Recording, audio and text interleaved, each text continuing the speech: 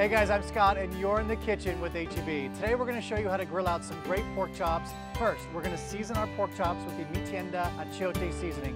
Next, so in a small bowl, I've got my softened butter, cholula, red onion. We're going to combine that. So we're going to go ahead and throw our pork chops on the hottest part of the grill.